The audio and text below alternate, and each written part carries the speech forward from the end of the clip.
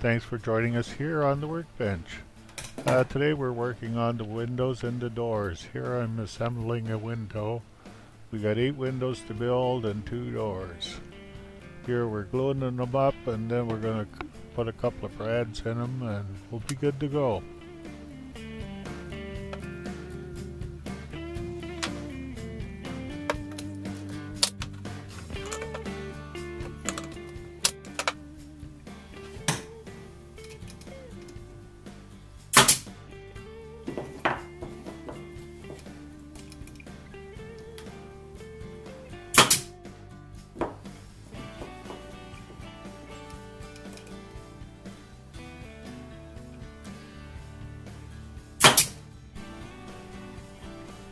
And here we have windows. New windows for 2015 for the Windmill. Now they only need priming and painting and they're ready to install. Okay, here we made some windows and doors for the Windmill. I used here just a lens cover. It's just for fluorescent lights. I had an old one kicking around. You can use plexiglass, but this deflects the light. I plan to probably put a light inside the Windmill, and it's a nice show at night. Here's an old door from my old Windmill. It's got this X idea in it. I thought I would change it out a little. I made this door instead. And it's just a little difference in look. And as you can see, this is siliconed in. And I glued this wood in on top of it. So this here is very thin stock. That's 1/16. I cut that on the bandsaw and then sanded it. Just put it inside here.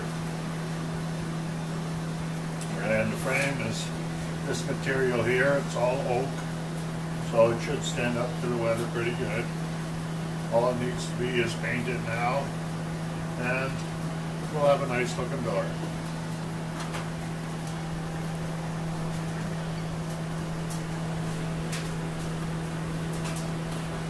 Well, these windows will be siliconed in, so if you ever have to take it out, just take the utility knife and cut the silicone and pull them out. These are easy removal.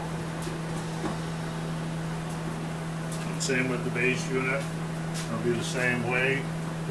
I've got 2 windows. I think I'll just screw them in because I want to be able to take the Windmill in the winter time.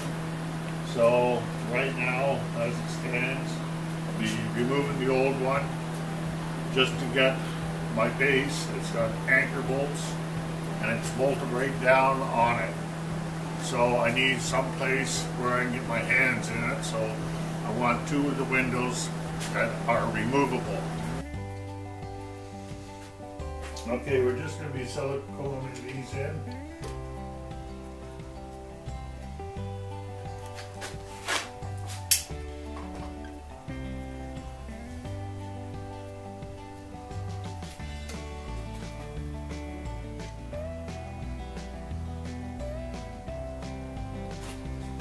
Here we've installed the light here.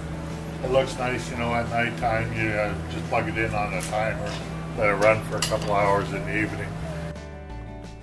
Just reaching in here, fastening the nuts onto the anchor bolts. This is what holds the Windmill down to the concrete base.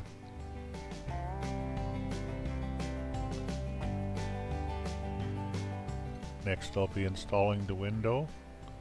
And this window has 2 stainless steel screws that hold it in. This is a good option for the winter time when you want to take the Windmill in for storage.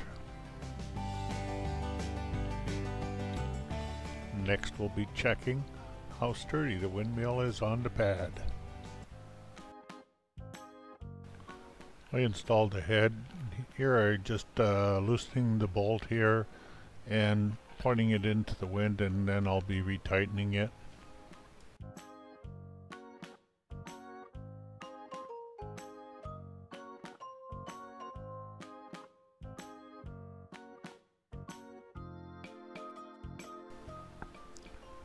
Here I'm just attaching the hub to the sail, and then I'll be lining it up on the bolts. Just trying to slide it on, get it on evenly.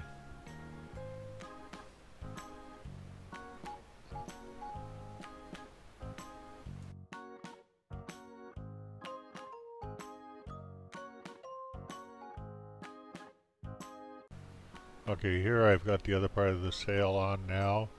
I got the aluminum plate there and just tightening up the nuts evenly around the perimeter of the plate. And next we'll be installing the cover. Here we got the cover plate, just tightening up some screws.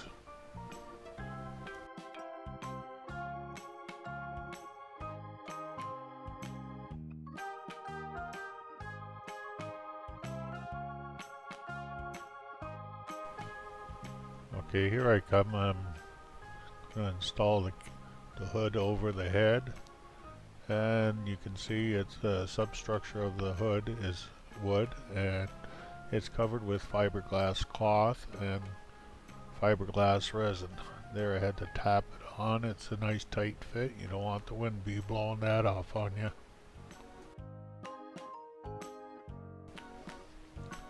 Okay, here I'm just checking for balance. Now the heavy end will always end up at the bottom, so you put the weight at the opposite end. You'll have to do both sails to get the proper balance around the sails.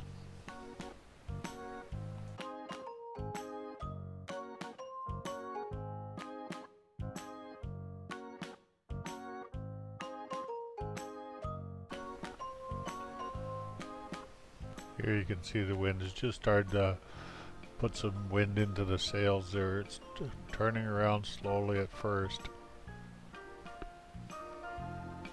Now the wind starts to pick up a little and it starts to go faster and faster. Look out so you don't get hit. Here we got the brace.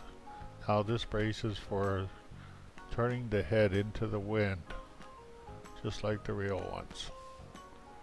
So you have a wheel at the bottom of these braces, and this wheel acts as a winch.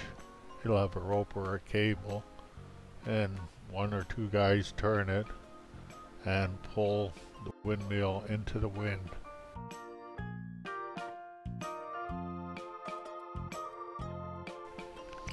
Okay, that should hold her. Looking good.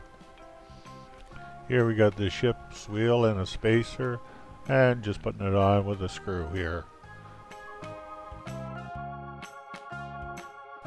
Okay, here I'm just plugging in the windmill for the light.